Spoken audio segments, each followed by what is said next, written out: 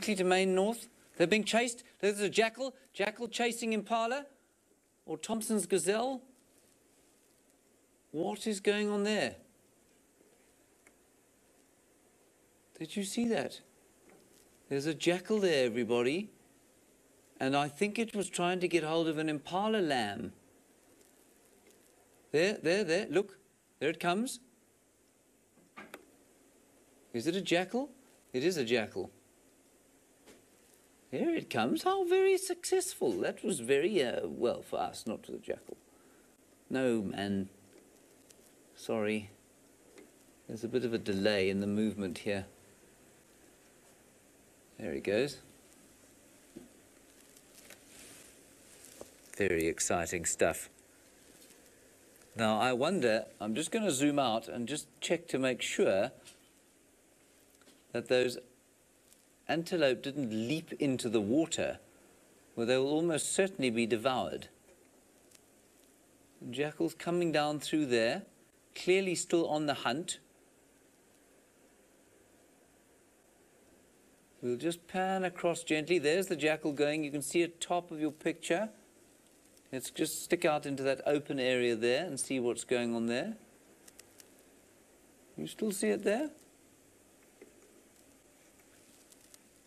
Seems to be just to the right. There it goes. Now trotting away. Fascinating. Gee whiz, that was great. Let's just keep watching there. Looks like a black-backed jackal. They do quite a lot of scavenging, of course. In fact, largely scavengers.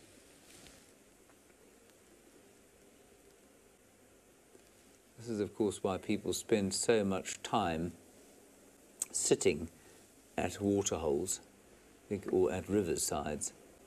There we go, just disappeared now.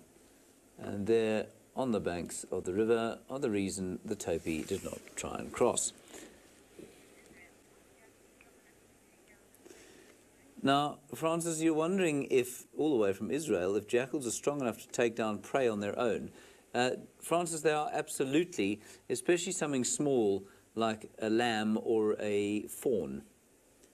And so they will try and do that there. Now, what I'm trying to get at here, while another fly attacks me on the ear, is that there is a relatively small crocodile, and quite unusually in the presence of a much bigger one.